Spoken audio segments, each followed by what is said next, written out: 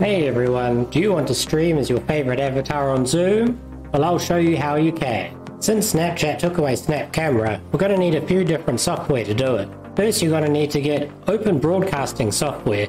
This allows you to put in different camera inputs and layer them so that you can have a different output of your choosing. Always check your links. We're also going to need something to stream from your iPhone or Android phone onto your computer.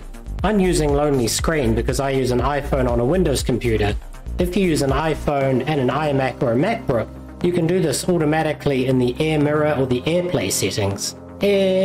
Lonely Screen is a free application, but it has a subscription model that features no ads. It allows you to stream from your phone directly to your Windows computer. If you use an Android phone, there's a number of apps that you can use. I haven't tried this one personally, but AirPlay for Android TV seems to do the job of streaming from your phone to your desktop computer.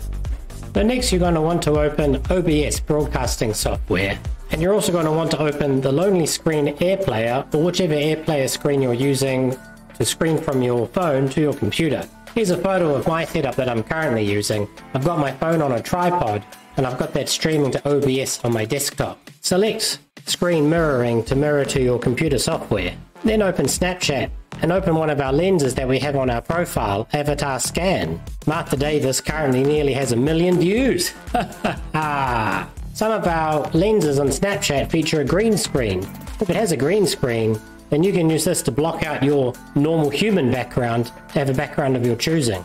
In OBS software, open up a new scene. Add a new window capture. We're going to call this one Lonely Screen. Lonely Screen. We're going to call this one Lonely Screen. In the window, we're going to select Lonely Screen, and there it is. So as you can see in Lonely Screen, it's got all of the little side widgets and a lot of extra stuff that we don't really want to show on our broadcasting. You can hold down the Alt button and click and drag to crop the window. Then you can make the window bigger. This is very important. Once you've got Lonely Screen open, do not close it or minimize it or the stream will freeze, like this. You have to keep Lonely Screen open, then to switch to another view if you want the stream to keep playing. If you're using one of our filters which has a green screen, right-click that source in OBS, click Filters, select Add a Filter, and select Chroma Key. The default color is green, and the default similarity is 400. You can adjust this setting to choose how much or how little green you want selected. Note if I go much over 400, the whole model starts to disappear. If I go under 400, I do get a bit of a green outline. 400 seems pretty good. To add a background, go to Sources, select Add, and select an image. You can browse for your images if you have some saved. Here I've got some backgrounds. We can select the Zeegle. You might find that your background comes first. Just drop it below Lonely Screen. Now your fluff is featuring on the background. Hey!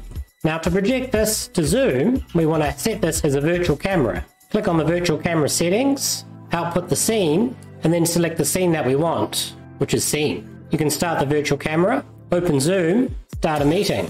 Under the video settings, select the OBS virtual camera. And there we are in the Zoom meeting with our fluff in the Zeegle. Extra tip, you can also put an animated GIF file as your background.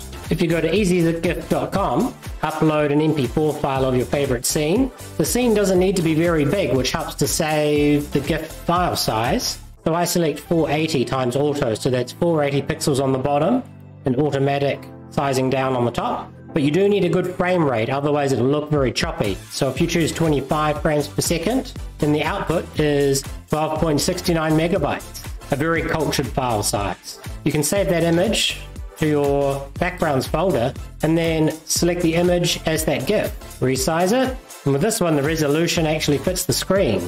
And now you have an animated background in Zoom or for your broadcasting. Go back to Zoom meeting and you're now the fluff in the after party. Or you can just be your favorite avatar watching your favorite influencers on the YouTube. Back to the channel. The Altered State Machine launches its first open source AI game, hey, Gerry. a new Futureverse partner revealed, and a whole bunch of ecosystem updates. So give that like button, bunnies up, and let's get into it. Okay, let's start off with an announcement from... Good luck everyone!